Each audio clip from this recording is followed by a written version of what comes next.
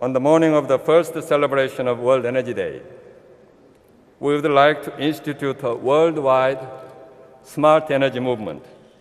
The World Energy Forum provides a unique opportunity for a global discussion, searching for answers and practical solutions. I believe this forum would give us the opportunity to share the experience of other nations.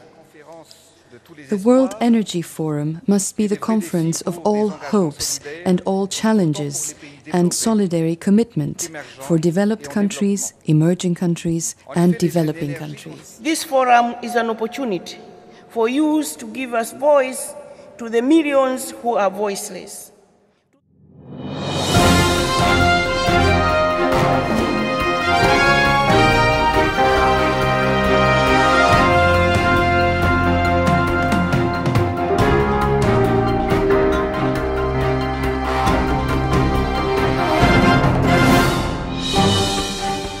Context, the International Energy Agency has indicated that there will need to be $10 trillion of investment in the power sector through the year 2035. We know that 1.5 billion people around the world still don't have access to energy.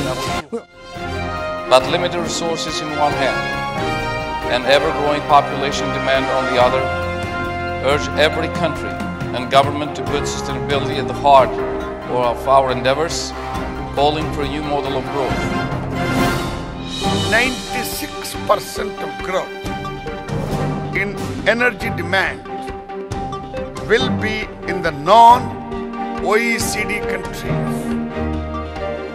What we have not been so successful is focusing on reaching those who need energy most.